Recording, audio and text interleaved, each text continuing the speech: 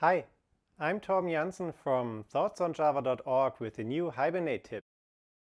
This time I will show you how to get Hibernate's session and SessionFactory from the EntityManager so that you can use Hibernate's proprietary features in a JPA environment.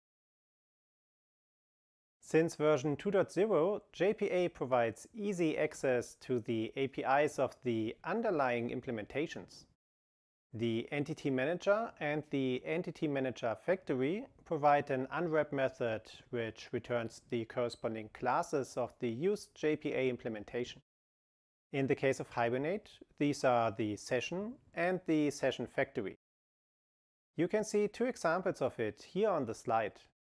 In the first snippet, I get the current Hibernate session from the EntityManager. I therefore call the unwrap method on the EntityManager and provide the session class as a parameter.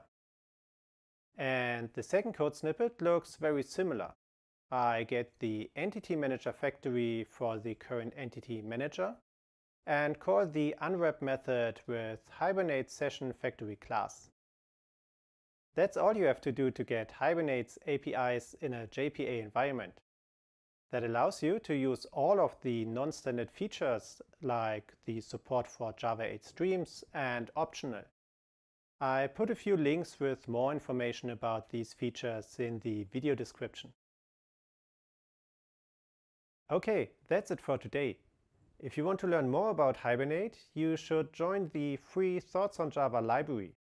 It gives you free access to a lot of member-only content like an ebook about Java 8 support in Hibernate, lots of cheat sheets and a video course.